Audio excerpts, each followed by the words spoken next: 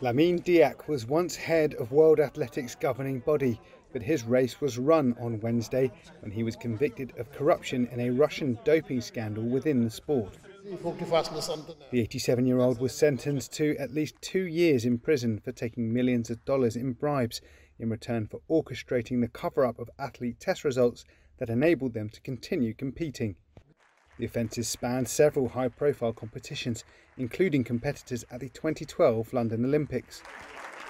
Former French marathon runner Christelle Donnet, who helped bring the case to court, was relieved at the decision. You can't see the smile on my face with the mask I'm wearing, but I'm very happy to have been recognised as a victim of the corruption by the IAAF leaders. And I'm also happy for all the athletes who were. We need to continue the fight against doping, and to have been recognised that this is important for us.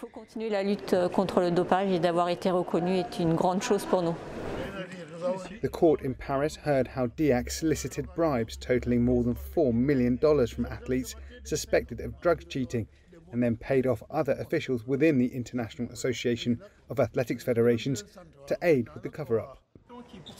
Diack's lawyers immediately said that they would appeal the decision, which included a further 2-year suspended jail time and a $594,000 fine, calling it unjust and inhumane.